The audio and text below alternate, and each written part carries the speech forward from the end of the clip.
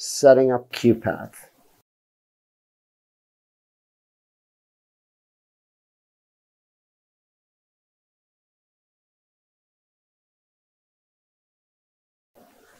If you go to Settings in the upper right-hand corner, select Config, go over to the left-hand side of your screen, select Connectivity. Under Connectivity, select TCP/IP. Here we'll set up the IP address of the destination device we're sending to. You're going to go over the right-hand side of your screen under Server Config. Click on Add. You'll get a new Server Config window. You can click on your server name window. Backspace through this. And we're just going to name this QPath. This is just a noun name.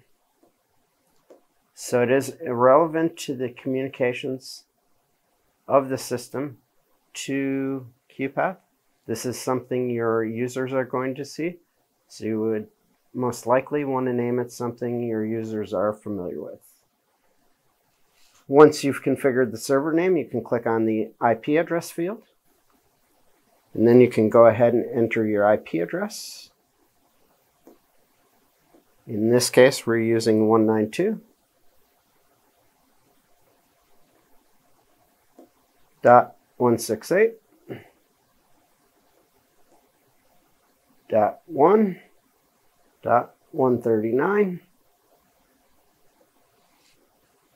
And you can click on check.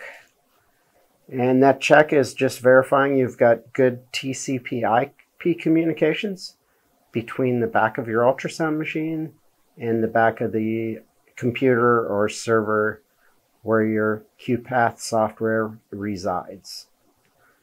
Once you're completed, go ahead and select OK. Then we can now proceed to the data flow field. Over to the left-hand side under Connectivity, select Data Flow.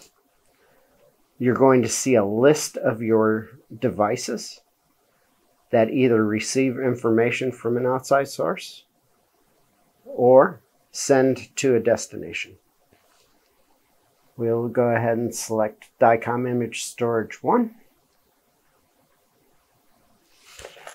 And since it's on in blue, that means once we finish with this configuration, when we finish an exam, it will automatically send to the DICOM destination device. And in this case, we're going to configure that to send to QPath. So ultimately, it will send to QPath. We'll go ahead and change our name. Again, just like the name under TCP/IP. This is not relevant to the communications. It's just a noun name. So we will just call it QPath.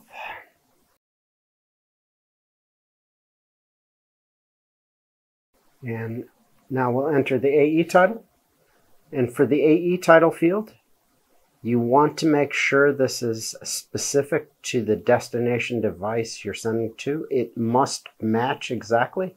If it doesn't, it will fail in the communications attempt and fail in sending images.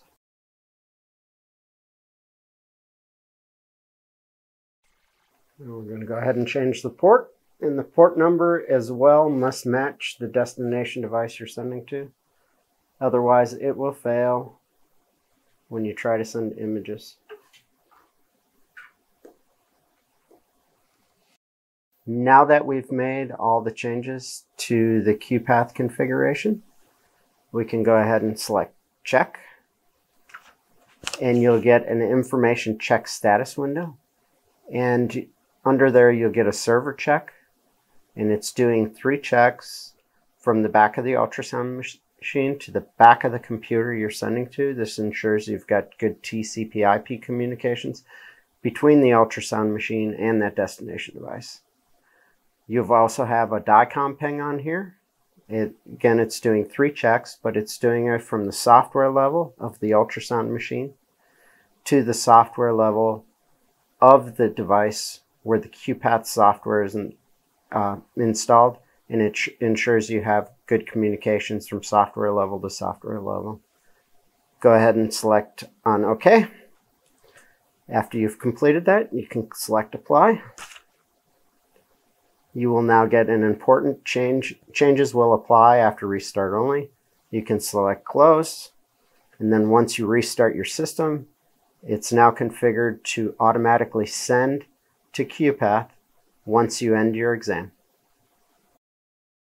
Please note, when configuring your QPath PACS, when you select Direct Store, that this will save the images directly to the local archive and send to the QPath as soon as you press the Store button, not at the end of the exam as you typically would expect.